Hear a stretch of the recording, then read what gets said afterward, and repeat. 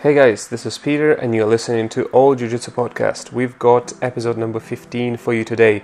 Our guest is Jimmy Pedro, a two-time Olympic medalist in judo, Judo World Champion and former coach of the USA Judo Olympic team. However, as you may expect from this podcast, we're not going to focus on his past accomplishments. Jimmy is a very successful businessman, being the President of FUJI Mats and the VP of Fuji Sports. FUJI Mats especially had such a stellar growth in the last number of years. They have outfitted some of the most iconic academies, including Renzo Gracie Academy in New York, Judo Gracie Academy in London, and even the combat space in Joe Rogan's studio. This conversation is very informative, educational from a business perspective, and very much inspirational from a personal point of view. I hope you guys enjoy this episode, and if you do, please do the following things. Subscribe on our YouTube channel, which is always a tremendous help.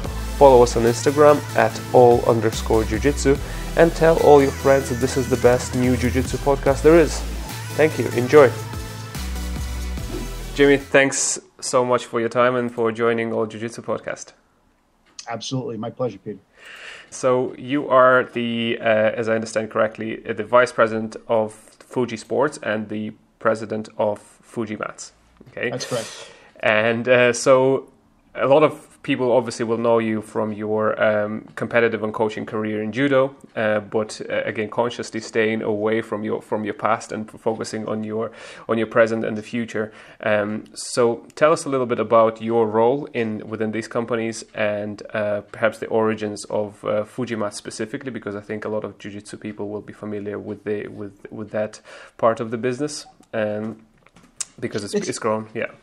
It's a bit complicated, but I'll give you a quick summary of sort of my professional life, if you will. So after competition, after I retired from competitive competition, I actually went to work for a big internet company called Monster.com.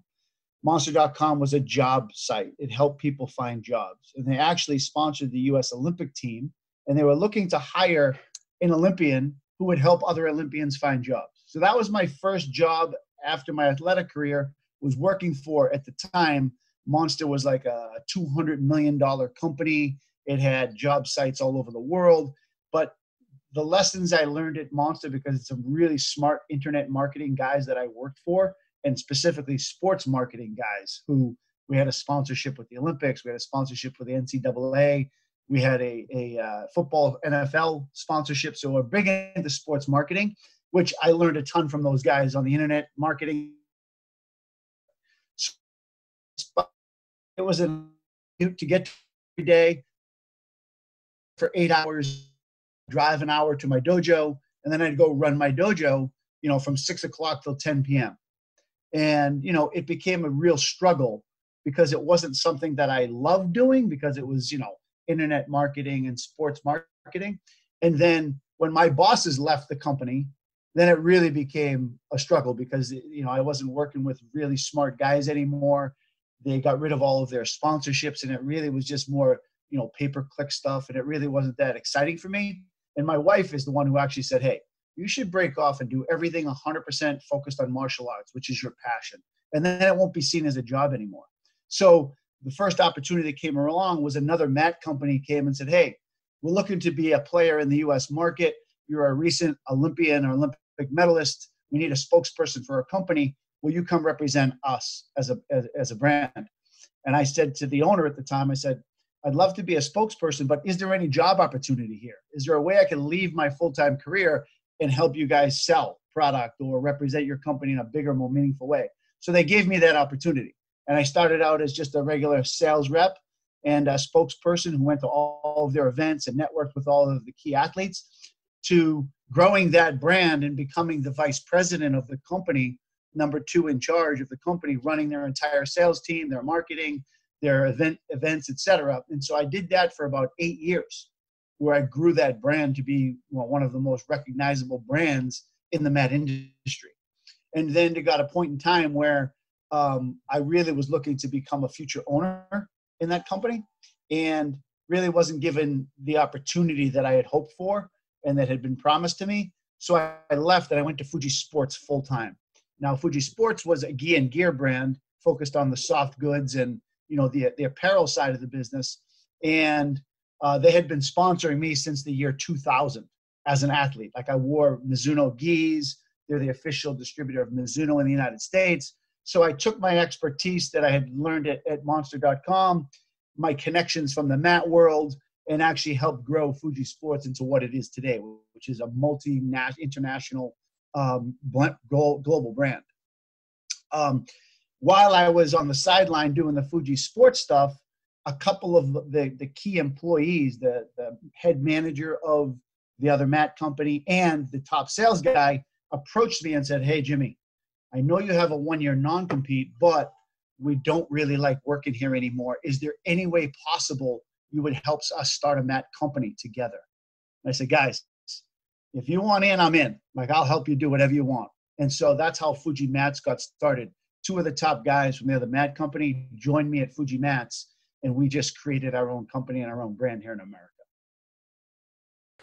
Yeah, that's very fascinating. I didn't a lot of interesting dynamics here. And the first thing I would like to kind of highlight, and for me, it's really kind of what stands out is the fact that you very quickly recognized and realized that your role in these companies can be far beyond simply, as you said, a spokesperson, right? Somebody who has certain credentials in the competitive world that can be just the face of the company, but you could really learn and apply the business skills, and almost your image almost becomes secondary to your actual skills in running these companies. So that is amazing, and I hope a lot of people will take inspiration from that, and I said not just rely on your past credentials for that. So that's fantastic. And if we talk about you mentioned mat industry. So what does that look like in the world? Like, are there kind of a number of key players in the world? Like, what I know there's like a lot of manufacturers in Asia, like OEM manufacturers, right? Yes. Some people go direct to those, but what does it look like overall? So there's specific types of mats, right? There's traditional judo tatami style product. In that particular mat style, there's really only about 3 or 4 major manufacturers of those goods. There's a couple in Europe. There's one in Asia. There's actually 3 in Europe. There's 1 in Asia that are really quality manufacturers of that product line. And those manufacturers then resell to brands like ours. So Fuji Mats, our mats are manufactured in Europe, and we actually are the main distributor for all of that whole line of product here in the United States. But at the same time, it's not just like we're selling somebody else's product. We've actually helped them develop the density of the product. We've really taken a hard look at the vinyl, the type of vinyl that's used, the quality of the vinyl, how the mats, like, we've had a lot of input into the manufacturing process, and we haven't done a Fuji Mats way. Like, we want it done this way, and we get exclusives on certain product lines and in certain ways that the product is manufactured with that manufacturer, where they're not allowed to make it for other people. So it's really a Fuji Mats helped develop this product for the United States market, and now for the global market. And then, yes, above and beyond that, I did go to school at Brown University. I studied business. So not only am I an athlete, I'm an educated athlete who has taken his acumen from his education and bringing it to the business world and applying it. So not just a spokesperson, not just an athlete, but really diving into these companies and figuring out, like, what's important, what are the margins, how are we going to sell this product, where are we going to warehouse it strategically, how can we set this company up the best for success. And like the Fuji Mats model is brilliant. And I say that because we have very little overhead. All of our overhead is our staff and our people. Like, we don't own our own warehouse. We don't have any money tied up in inventory. We all work remotely. So even before, COVID-19 and things like that require you to shut down your company, all of our people are used to working remotely because we've done that for 5 years. My partners are in Minnesota. We have, customer service reps in other parts of the country. So Skype meetings, Google Hangouts, Zoom, all this stuff is just normal for us. So we're able to function in this difficult time as if my day hasn't changed. I still walk upstairs in my house, go to my home office, and do my job all day long. And then instead of going to the dojo and teaching students right now because they're shut down, I'm actually just working out in my basement gym. with my kid and weight training and doing grappling and all that stuff. So, it's when I say it's a genius setup, when you think about not having warehouse expenses right now, not having all your money tied up in inventory, like none of that, we have none of those expenses. Our only expenses are our employees and our marketing. So if we only make $5, it's still $5 we have then to go spend on something. And that's amazing. It's a very kind of lean setup, right? So it's again a very good lesson, I guess. When you can show what that lean setup can do in a time of crisis, because it's so easy, especially when you find a little bit of success, right? So the cash flow is positive. Money starts rolling in as you become more successful. It's so easy to get carried away and decide, oh, I need this massive warehouse, or I need this and that, and build it up to the point where you've created this beast that in the time of crisis you can't feed because he just wants too much food.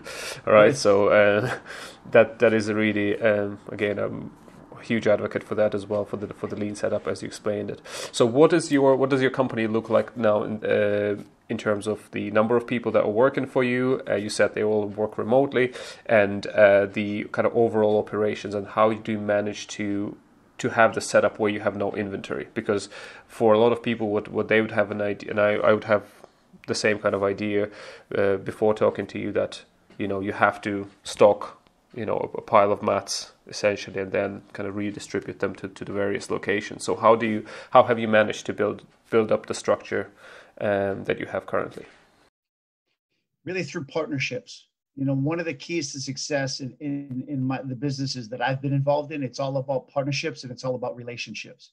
So one of the reasons why we had such explosive growth in both companies is because of the people that we aligned ourselves with. And I always believe in helping people. That's always, my judo career was a result of everybody investing in me, helping me. I went to the United Kingdom many, many times, Japan, Germany. I was all over the world. And if it wasn't for people bringing me into their homes, allowing me to stay with them, train with them at their dojos, feed me, dinners with their parents and their families, without that support, I wouldn't have been a successful judoka.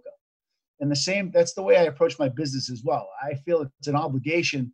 If people have dreams, let's help invest in those dreams. Let's help when they're starting out, when they're small, let's help them do what it is they want to do. And the ones that, if it's a good business decision, the ones that actually succeed will then give back and support you in return. And they'll remember what you did for them. One great example of that is one of my students. He's an internet marketing sort of guru. He started Judo and BJJ Fanatics. So he does all the videos for all the stars. He has probably the biggest, most successful business right now in this time. It was BJJ Fanatics. So I was his first DVD project ever. He got his start with me, and we launched it really slow and small. And all of a sudden now he's got this giant business. And anything he's tried to do over time, like when he first needed mats and wall pads for these stars to come into his home basement and shoot videos, I made sure it was logoed up with Fuji Mats. I gave him his product. I said, just give me the marketing rights, to everything you do. And now if you see everybody's videos, it's basically shot on Fuji Mats with Fuji Mats and exposure in the background. And it's a partnership with Judo Fanatics and BJJ Fanatics. So that's free marketing for me. It was a small investment up front, but now this company is super successful. And everything he tries to do, we do together. So if he wants to host an event, he runs the event a lot of times out of my dojo. He doesn't have to rent the facility. He puts on a nice show. He videotapes it all. So like all of those partnerships, I think, are really important. Same thing with a guy who wants to start a franchise business, maybe. It's a one successful gym, and he wants to branch off and open multiple affiliates or multiple gyms. Well, if we partner with him and help him make that a reality, then they're loyal to you in the long run. And that's what I've always believed in, is helping people, accomplish what it is they want to accomplish, and not always making it just about money. Yes, it's a long-term relationship development, right? So Right. it's a tight-knit community, and certain things will pay off, and it doesn't have to be. A lot of the times, I think when people speak about this, and a lot of it's a trendy, let's say, way of thinking about it. It's like you have to invest in your relationships, you have to cultivate those, but it's not like a cynical way of saying, oh, one day it's going to pay off. No, you just do it. First of all, most of the time, it doesn't even cost you anything aside from some time and actual empathy and Right. and connecting with people, and then as I said, this common effort comes to fruition and grows into something useful. And as you said, BJJ fanatics and now judo fanatics, and I also believe they have fanatic wrestling. So Yeah. three core things with Bernardo and Michael Zenga, right? So Yes.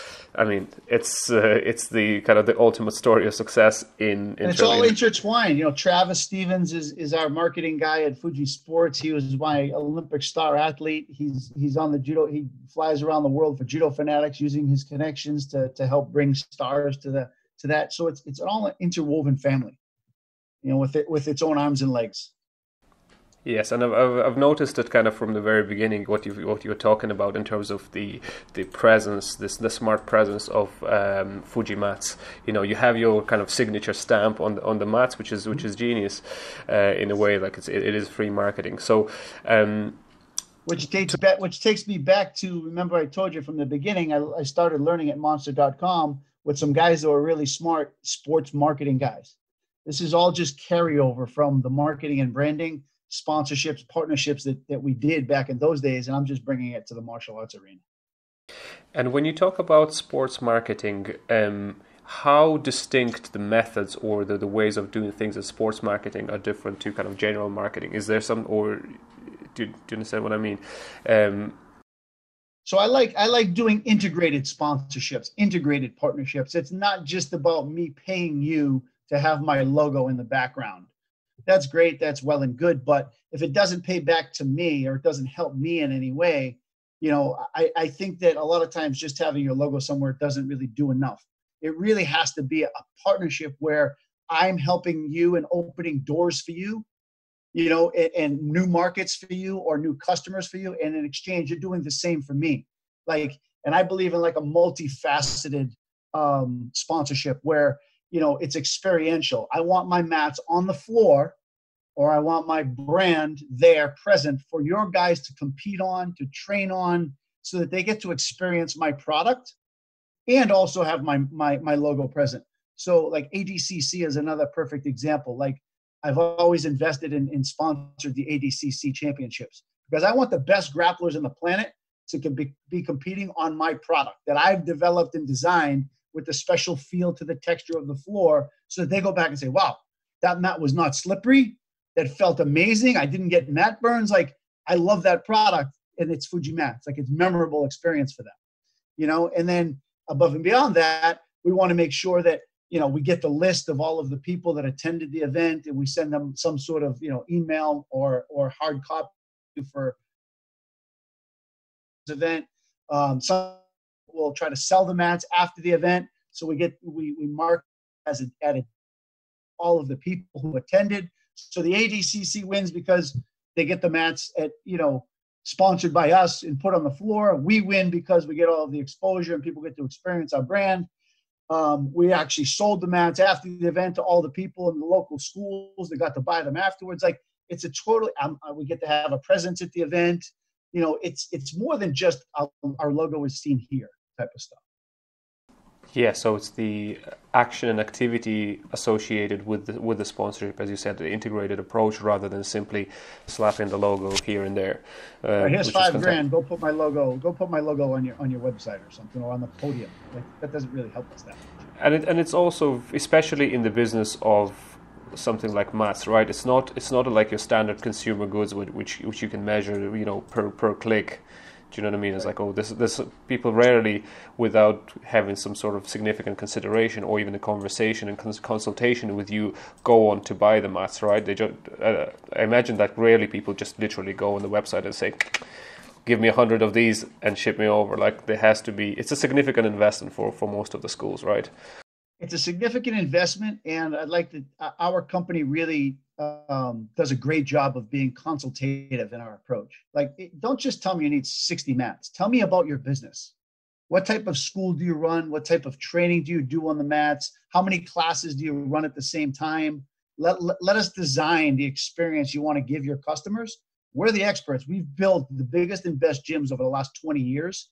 Like, my guys have helped build all of those facilities. So whether it's Renzo Gracie's Academy or Judo Gracie's Academy, or, you know, the original American top team, and, you know, Brazilian top team gyms, like all of the major gyms in this country, our guys have helped design and build. Straight Blast Gym and International, etc. So, like, we want your dream to become a reality, and we're going to talk to you about what's important to you. Do you want what's the right product to put on the floor? What other products do you need?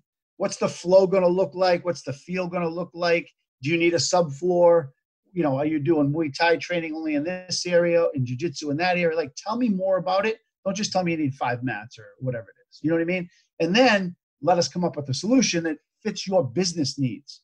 Like, our guys really take the time to listen and really care about the end result. And you'll see in our marketing efforts on our website, we always share the facilities that we're affiliated with, and we're proud of the work that we do. You know, it's also about, I don't want to just sell you something. And I'll tell you, if your budget's only this much, then I'm probably not the right company for you at this time. But when you grow into a bigger place and you've got a big student base, then come see us. Yeah, that makes a lot of sense. And also on your logo and the stamp, as I said, that goes onto the mats, it specifically says it's sports surfaces. Oops. And facility design. So what does facility design entail, and how complex can it actually get? If you can give me also examples of different surfaces. So all the questions that you said you would consider, how could it differ for one school that perhaps runs only jiu-jitsu classes versus somebody else who does MMA training and Muay Thai training and judo, for example, which I presume needs a slightly different surface if it's only like a grappling. Yeah, so we have everything. We have everything from a 5/8 inch yoga style mat.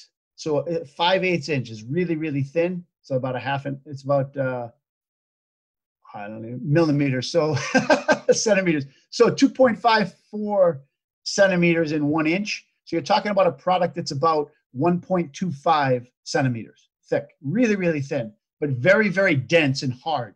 Why? Because yoga people like a stable floor to stand on. They don't want it to be squishy because they need to have stability. But a lot of times in environments like hot yoga, the floor gets too slippery because you're sweating profusely on a hardwood floor.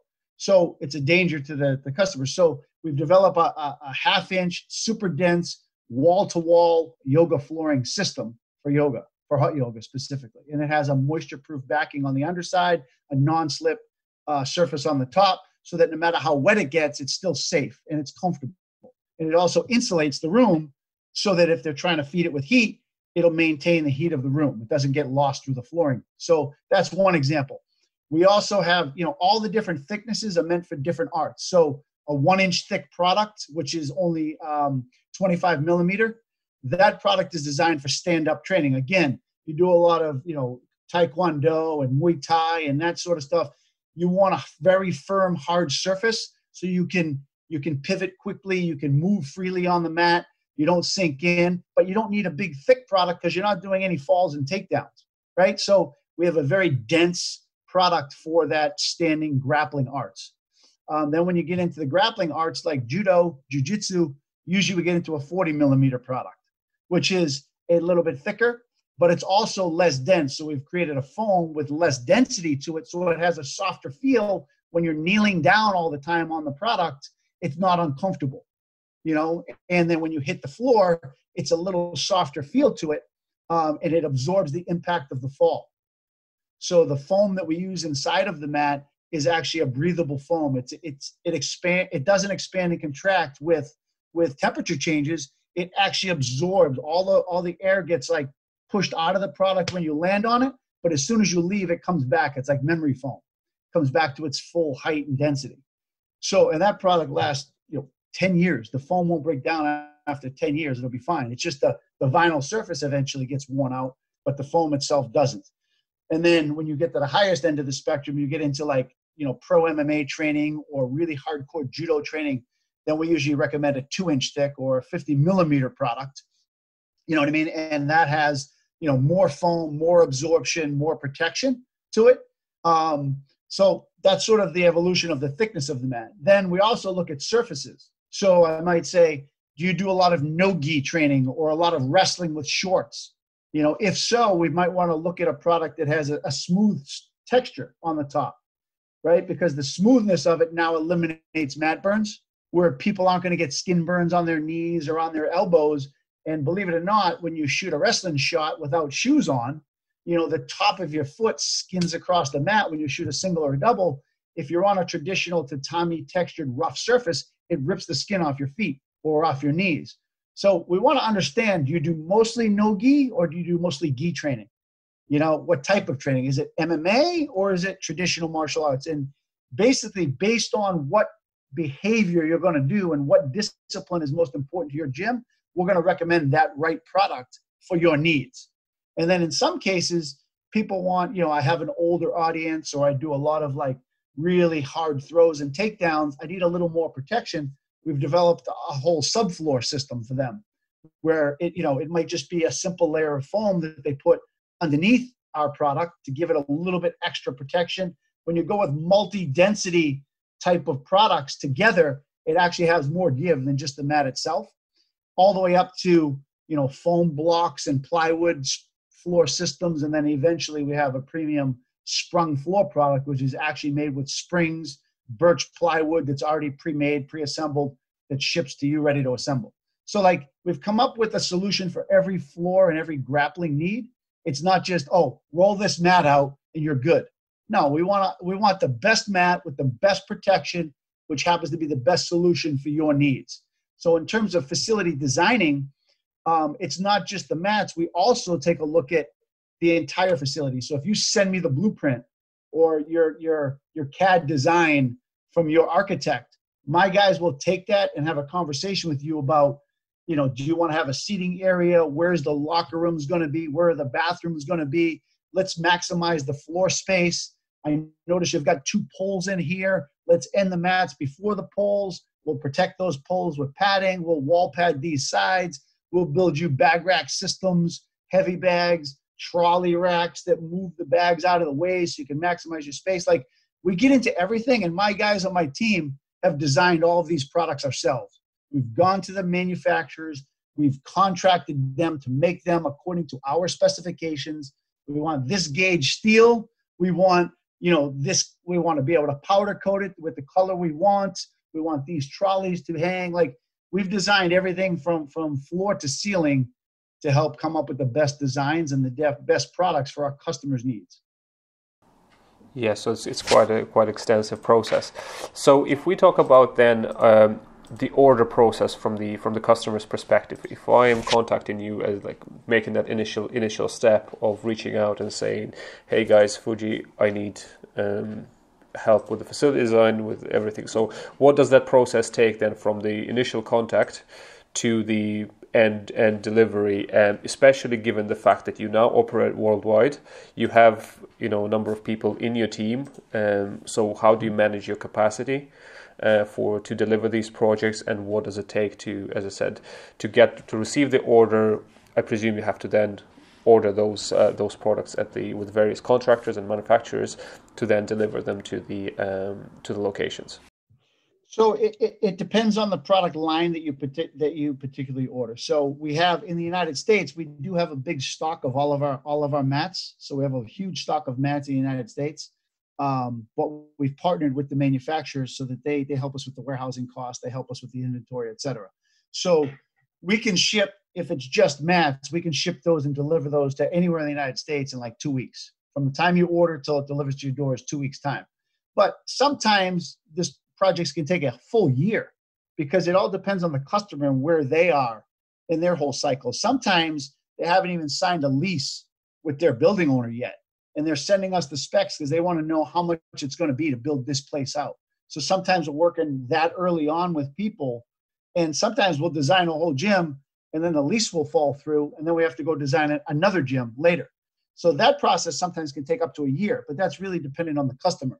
If somebody has a lease that's already signed and they want product as soon as possible, then typically, again, we can get them mats in as little as 2 weeks. If they happen to be in Europe, then it might take four weeks or 5 weeks because it has to be manufactured.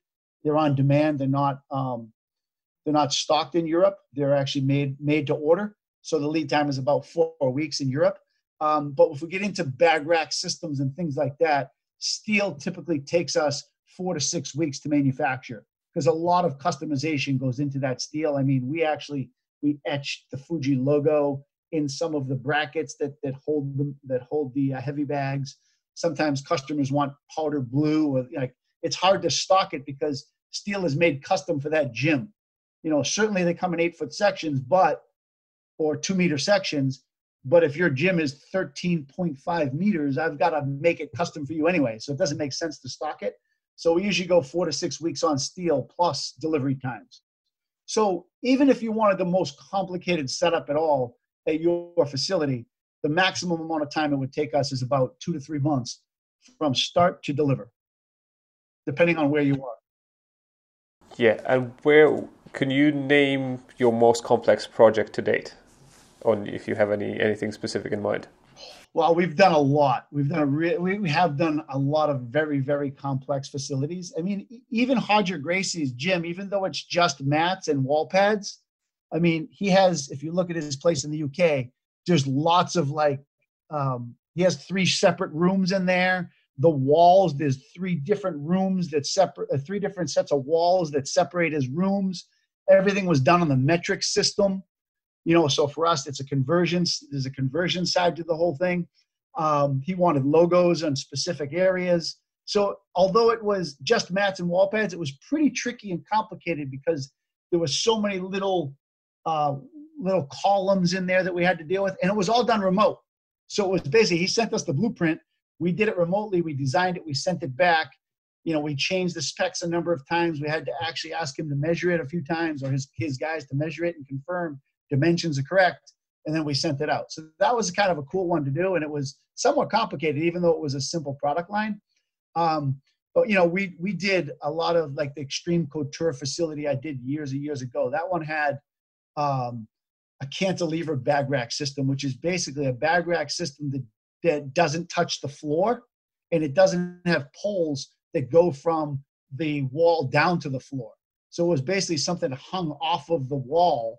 And it was hung by we had to make like a trapezoidal type of rack system that had it only attached to the wall. And then we had a beam that ran the whole length of it that you could use a trolley on and pull all the bags into a corner so that they could open up the space when MMA training was going on. And, you know, we did everything from cage panel walls in there to MMA mats, to a cage, to a ring.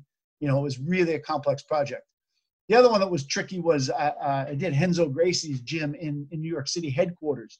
And man, if you've ever been to the Renzo headquarters, it's in the basement of a Manhattan building, and nothing is straight.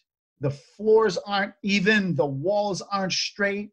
One wall is made out of concrete, one is made out of sheetrock, and then a brick. It was when I his tarp that he had, we'll just tarp floor and we'll start from scratch. And when I started to pull up the floor, there was this huge sewer pipe on the bottom underneath his mat that he didn't even know was there. And there was a piece of plywood that was stuck over this hole. I lifted up the plywood. I looked down. There's a 3-foot hole there. I said, Renzo, I don't think we can we can't take up your existing mats. We're going to have to go right over. So we left his tarp and vinyl system down there, and we put our mats over the top of that, which actually made it a really super comfortable floor with the ultimate protection. So in the end, it turned out to be an amazing project, but sometimes when you're doing these projects, you don't know what you're getting into until you actually show up on site. But yes, there's been some very fun projects.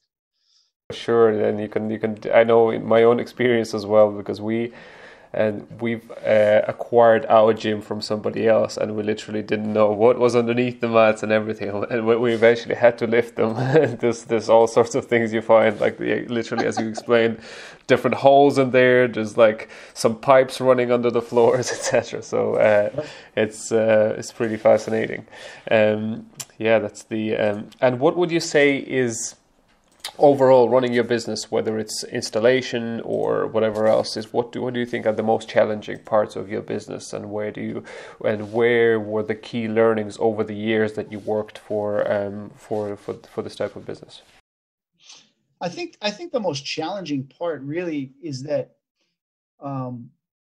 with the rise of MMA and everybody being on television all the time. You know, if you think about it, you had Strikeforce, you had Bellator, you had UFC, now you have PFL or WSOF.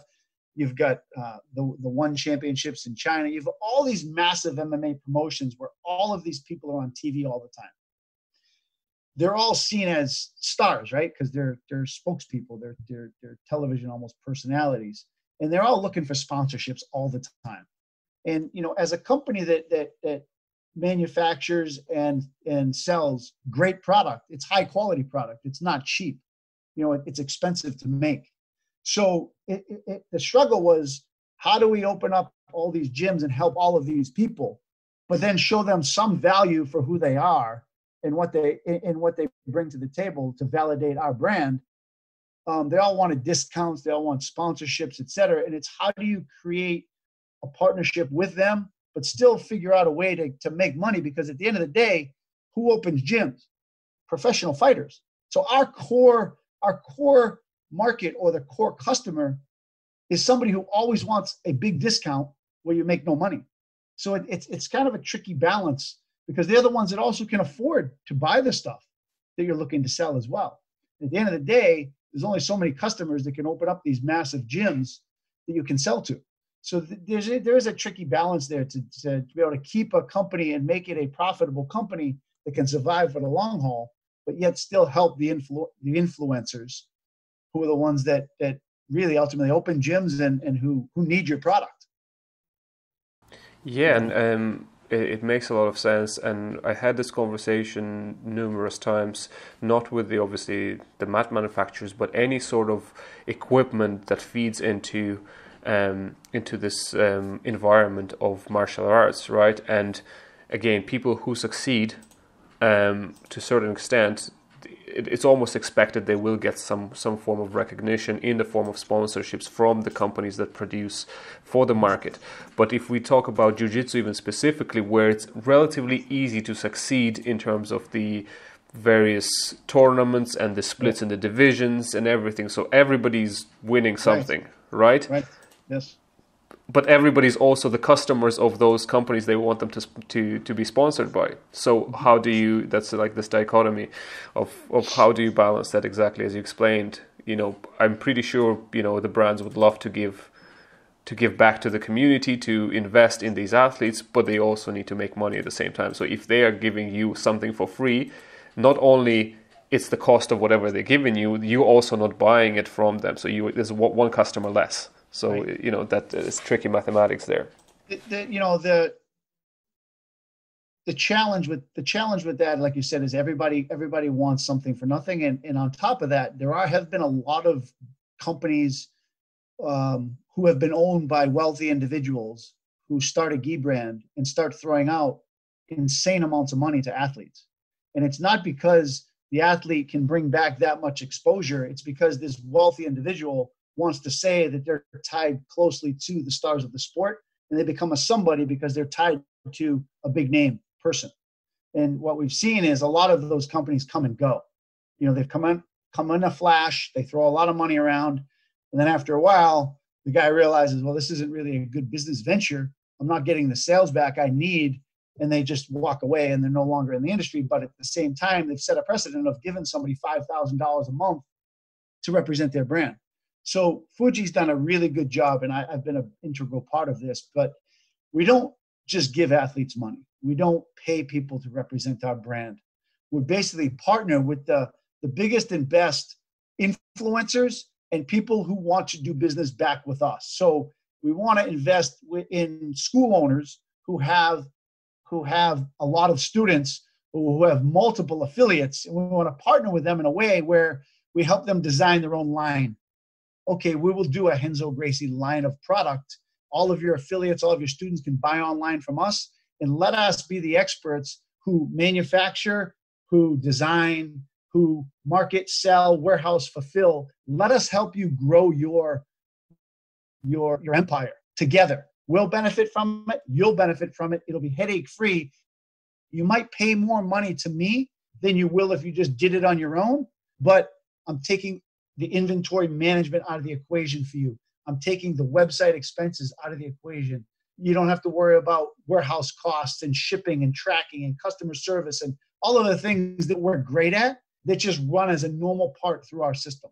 So we're able to help like people like Straight Blast Gym, CKO Kickboxing, lots of different Brazilian Top Team is another big customer of ours.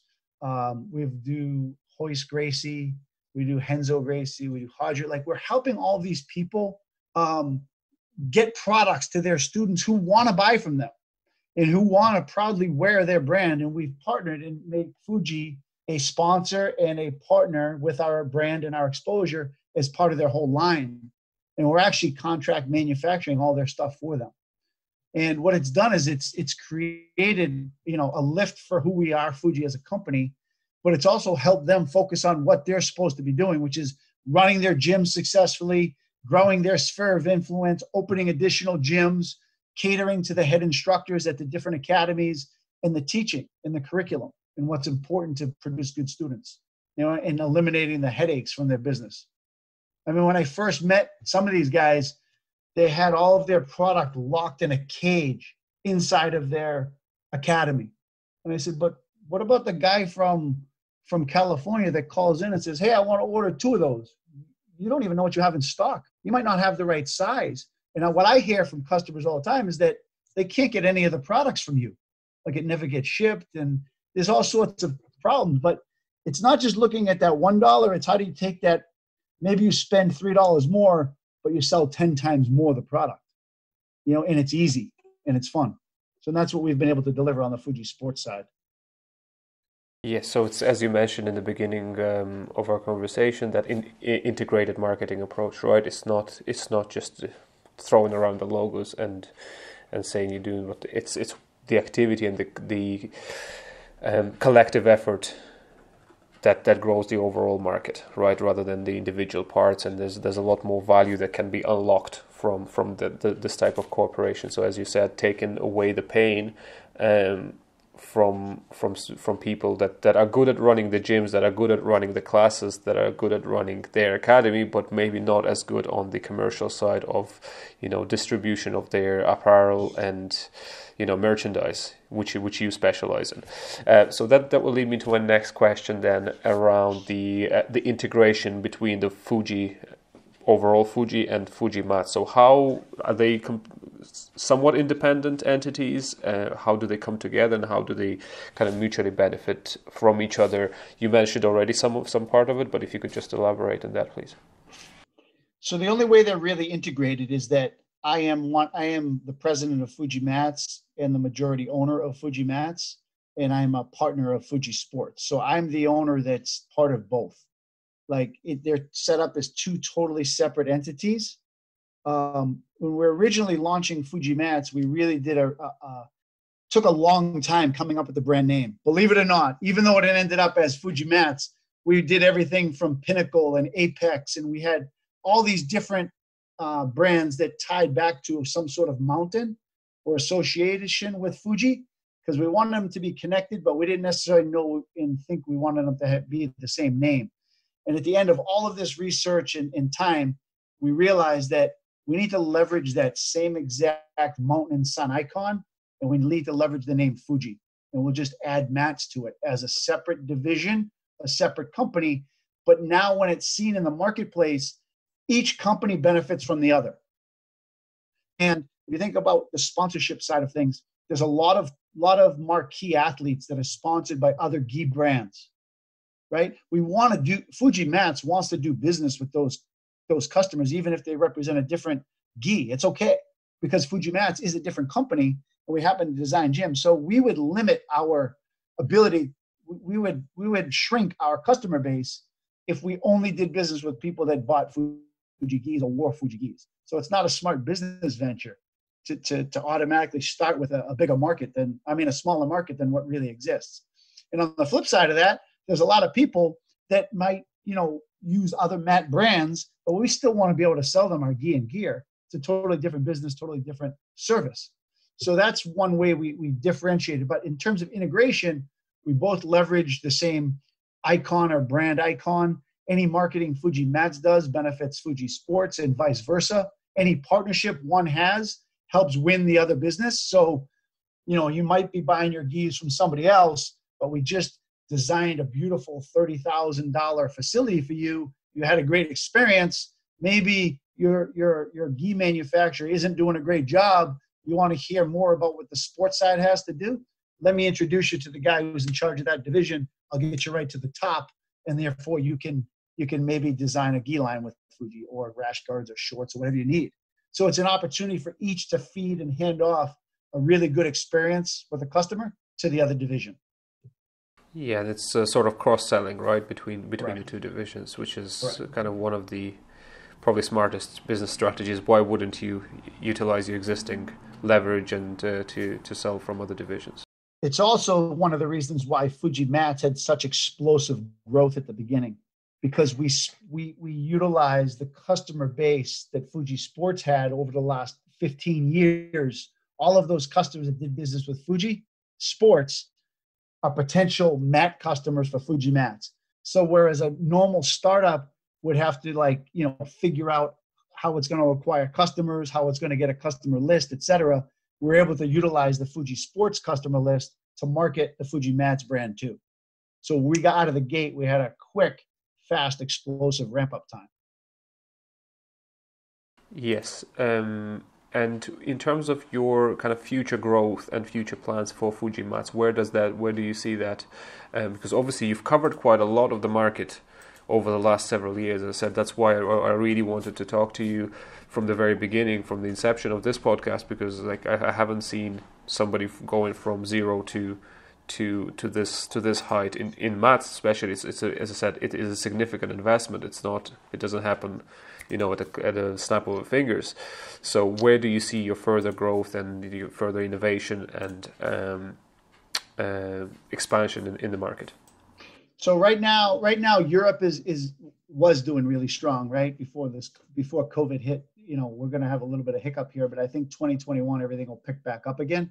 But in Europe, we want to get, right now, the product line in Europe is a little bit different than what we have in the United States. The mat products are exactly the same, but when we get into things like wall pads, steel, bag rack systems, that type of stuff, we haven't identified that contract labor or that construction side of it yet in Europe.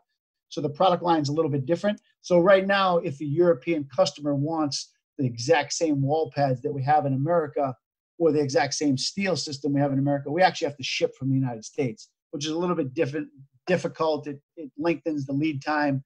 It's not as great of a customer experience in Europe as it is in America. But if it's strictly mats, no problem. Like they can do that every day. So what we want to do is we want to develop that wall pad line in Europe and grow that so that the people in Europe can have the exact same products that the Americans have, and give the same sort of experience in Europe that we do in the United States. So that's the next area of focus. Additionally, we just picked up a big distributor in Australia.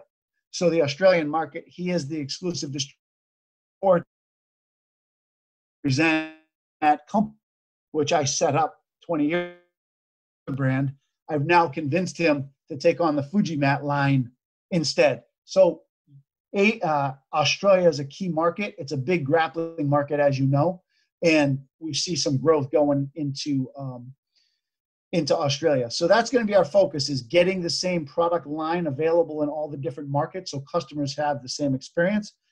Because, let's face it, there's a lot of affiliates in Europe as there are in the United States, and a lot of those Europeans train at headquarters in America, and they want to have the same gym and the same look. And right now, they don't have the the access to the exact same products. You know, so I want to try to accomplish that for the European market and the Australian markets. But because our product is expensive, it's difficult to get through South America.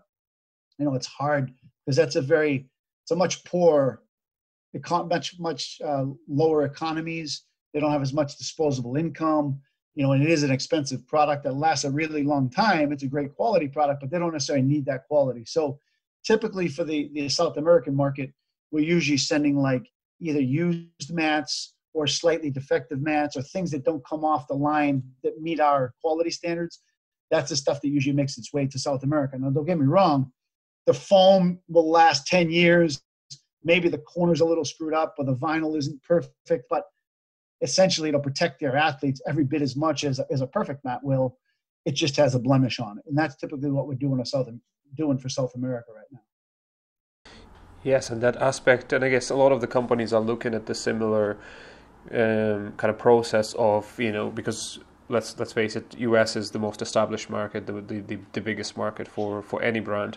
So they find a lot of success in US and then try to expand to other geographies.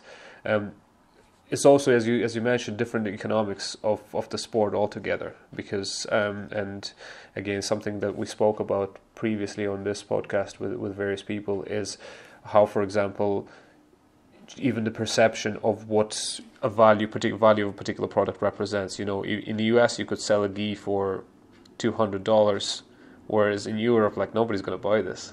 It's very rarely you can charge the same price, or, you know, seminars or whatnot. So the economy of the sport, of the industry, is slightly different. So I guess you have to adjust for that, obviously, and try to see what you can do realistically. So the example of South America is a very good one. And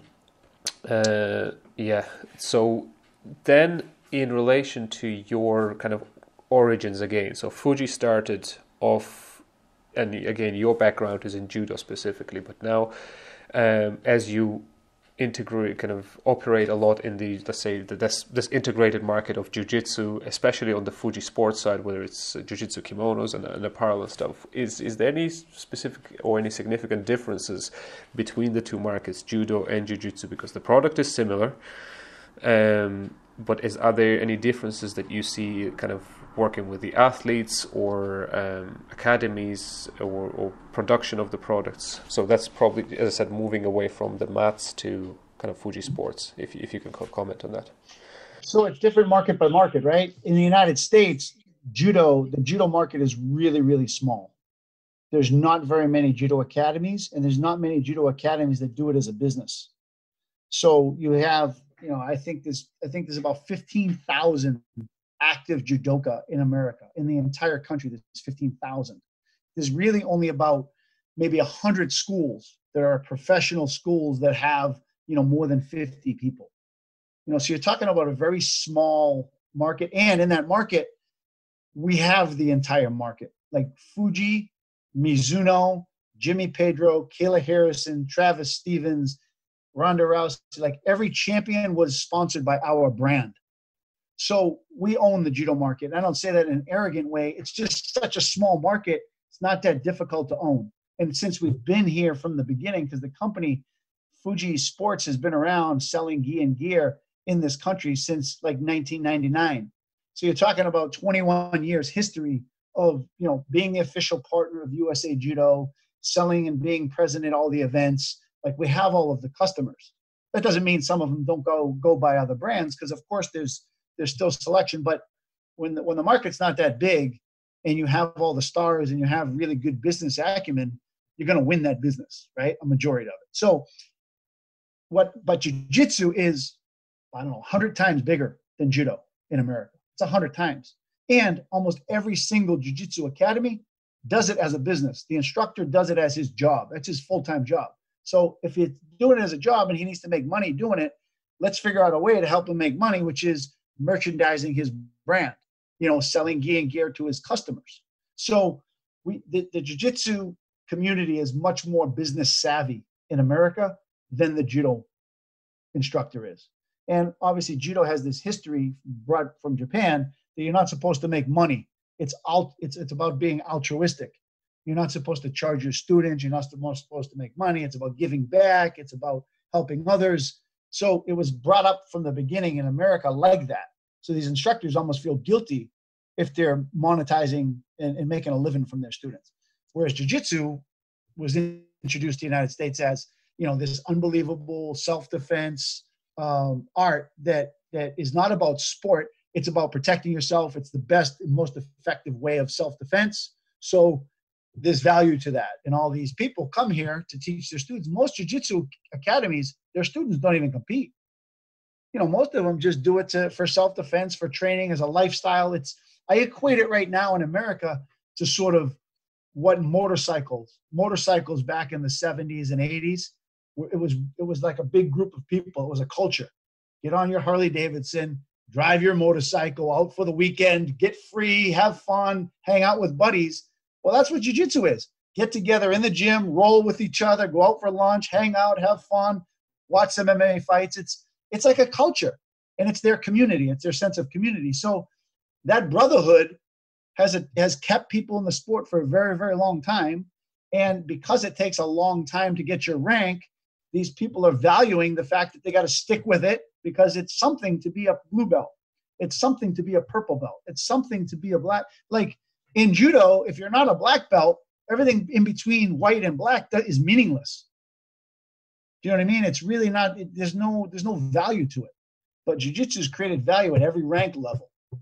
And they've created champions at every rank level. And everybody can be a somebody in jiu-jitsu. And it's a big sense of community and value, and they appreciate each other. So, we have to sell to that market, right? And like you said, blue belt world champion who's, 39 years old, he won the 35-year-old to the 40-year-old division in blue belt at rooster weight. He's one of 1,000 world champions that year. You know what I mean? But he's a somebody at his academy, and he's proud of it, and he's going to stay with it. So, we in terms of the product itself, yes, jiu-jitsu gis are made differently than judo gis. The amount of fabric that's used, the way they're cut is different. At the end of the day, it doesn't cost that much more to make a jiu-jitsu gi than it does a judo gi. It just doesn't. But there's a lot of details that go into the manufacturing process, custom collars, the amount of stitching, the way it's cut, the way it's reinforced, all the patches and the embroideries and all that stuff. Jiu-jitsu really likes that. And so you have to cater to that audience if you want to appeal to the masses. Because I feel like in jiu-jitsu, whatever you're wearing is your identity. It's who you are, right? And because it's a culture, it's like if you show up to the gym today in a fluorescent green uniform, hey man, where'd you get that? It's cool, it's exciting, right? And then your buddy says, I'm going to beat you. And the next day he shows up in hot pink, and it's like, they don't need gis, but it makes them feel good, and it gives them their identity, and that's who they are. So it's nice because you can sell 10 gis to the same guy, and they want the latest and greatest because, it's their, not only is it their identity, but it's their pastime. It's their hobby. Instead of being out on a golf course buying a new golf club, they buy a new jiu-jitsu gi because they want to go in something new and cool. It's exciting. It's what they choose to spend their money on. And it's better than going to a bar and spending it all on pints of beer, right? I mean, they're fit, they're healthy, this is their disposable income. This is what they choose to do with their extra money. And the nice thing is, jiu-jitsu people, most of them are, between the ages of like 25 and 45, if you think about it, right? Whereas most judo players are young little kids. Mommy and daddy have to pay and buy everything because judo drops off between 25 and 45. It's a really hard, physically demanding sport, and they don't spend money on themselves in judo because they're spending it on their kids. Most of the guys in jiu-jitsu are like, it's their lifestyle, it's their culture, their families bought into it, their families doing it with them. I see them all going to these events together, supporting dad and supporting little Timmy or Caroline, who's competing in the event too. It's like a family, has a good family feel to it. Yeah, that makes a lot of sense. And I was talking to Ricardo Liborio from Wow. obviously a couple of weeks ago, and he was specifically emphasizing that aspect in terms of it was related to jiu-jitsu business, but that understanding of it is a subculture. Jiu-jitsu is and it's so much more than sport. And again, we kind of understand this, but I think you need to have a deeper kind of, especially if you're trying to make the business in this industry, you need to understand those intricacies of how the community functions and what makes people tick. And another question I have is, which is kind of my personal curiosity, and something that you mentioned in terms of demographics for different sports and judo and jiu-jitsu. And once I was training with a guy who was a black belt. He was running an academy, Brazilian Jiu-Jitsu black belt, and his partner was running the judo side of the gym. And his own son was training only judo. Son was 10 years old or so, and I was asking him, why does he not train with you jiu-jitsu? You have kids jiu-jitsu class. Why do you make him train judo? And he said, you can learn jiu-jitsu anytime, but once you are too old past a certain threshold, you can't really learn judo, be good at judo anymore. Is that your view on the subject as well? It's very difficult to do it, yes. At an older age, it's a much harder sport to learn. And I think that your muscles I think jiu-jitsu, it has a feel to it, don't get me wrong. And it has, you have to consciously be aware of what the next step is and look ahead. And you have to be smart, right, to do jiu-jitsu. But I feel like the level of coordination in judo, I always say it's like a three-dimensional sport, right? You're thinking about taking somebody from a standing position, going underneath their center of gravity, picking them up and slamming it. You have to be aware of your entire body. And that muscle coordination and development, if you can learn it as a kid, it becomes instinct. You don't have to think about it anymore. When you're adult, you think about everything. Well, why, how, you question. As a kid, you don't question, you just do. There's no obstacles to learning. Sensei shows you how to do it. You just grab and you just copy as a kid. And so it's very important to learn judo at a young age. If you want to be really good at it, it is much easier to do as a kid. And once you learn it, it's like riding a bike. You don't forget it. Do you know what I mean? Like, you remember it forever. It stays with you because it's muscle memory and feel. And it is very important to learn at a young age. It's certainly much harder to learn at an older age. I said the best combination, like everybody talks about, how do we make judo successful in America? Or how could we grow judo in America? The only truly real way to do it, in my opinion, is to take jiu-jitsu schools and have the instructor, have that club start teaching judo to kids. Certify that jiu-jitsu instructor in judo. They don't have to learn any of the mat work stuff that judo does, but they have to learn all of the throws, all of the falls of judo, and certify that jiu-jitsu instructor and put him on a path to become a black belt in judo, the throwing aspects of judo, and then help his business attract kids, young kids, and have him teach judo to kids that walk in the door instead of jiu-jitsu. Because in my opinion, judo is a much more dynamic, fun sport to learn and to do as a kid. It's a lot of instructors struggle teaching jiu-jitsu to little kids because at the end of the day, it gets somewhat boring for a little kid to be on the ground all the time. It's cool to wrestle for a little while, but the discipline needed and the muscle control to do guard position and to do all these intricate things, it's challenging for a little kid. Whereas judo is actually really easy and fun, and you're always on your feet and you're running and you're tumbling and you're rolling, and it's much more dynamic. And so I feel like you could grow judo quickly by helping that school owner attract a whole new segment and have less frustration teaching that segment and retain them much, much longer. And then when they become teenagers, let them choose. You want to go to jiu-jitsu or you want to stay with judo? And then we could exponentially grow our sport in America really quick. And it has benefit to everybody because that jiu-jitsu instructor, a lot of times, they're adult students. They don't really want to learn the takedowns. It's really hard for their body, right? And after all of your kids, they program how to fall. Their bodies would be accustomed to it. So in 10 years' time, your kid that was started with you when he was 10, he's now 20. He's an awesome takedown expert, and he loves jiu-jitsu because he's been doing it since he's 13 as well. You know what I mean? And there's a way to create some cross-pollination of each other's athletes. It's a different approach to conditioning the body, because the body is eventually becoming the vehicle that you're using, right, to execute certain techniques. And yeah, I would agree with that. And I said this is the idea that I had, even though I don't have any background in judo whatsoever. I started in jiu-jitsu, but observing what goes into the sports like judo and wrestling, I know that you can't really learn them as a full functioning adult if you want, and that is instinctive part, as you mentioned, that only can be acquired at a younger age. So I would probably agree that kids would probably benefit more from judo and wrestling than from the jiu-jitsu and the whole kind of spectrum of techniques in jiu-jitsu. Let's also face it, kids. What little kid do you know that's 7 years old that wants to get choked? No, seriously, it's not that fun to get choked, right? They don't understand at that age as well. And giving up, it's pain that's created, it's tapping out, it's submitting. It's not the right mentality for that age group. You know what I mean?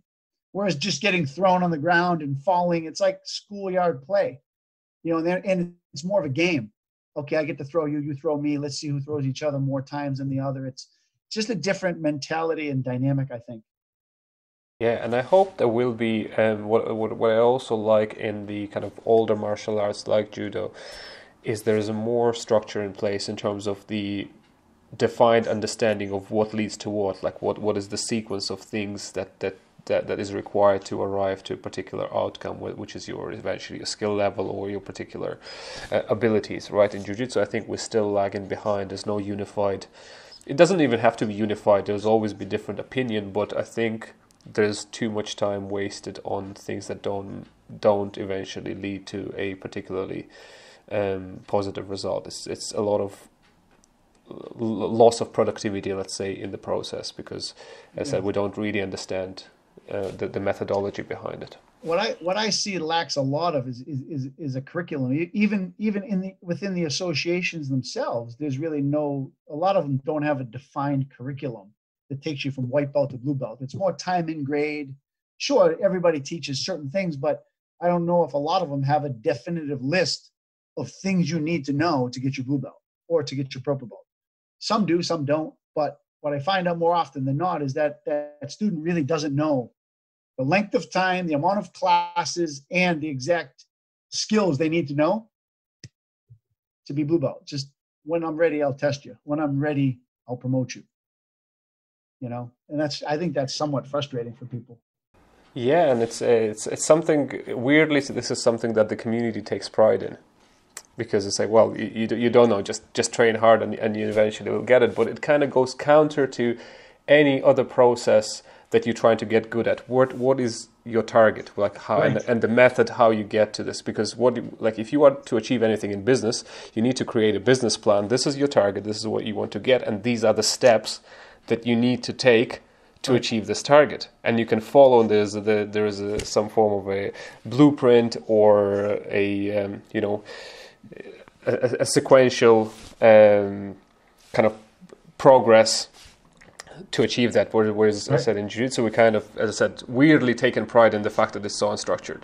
So it's quite curious. But as I said, through debate and through conversations, I hope we will have an opportunity to, as I said, come to something more productive. And I have no doubt that we will. And I hope that, as I said, there will be more cross-training, more kind of utilizing of the learnings from other sports, which is, as I said, so much related.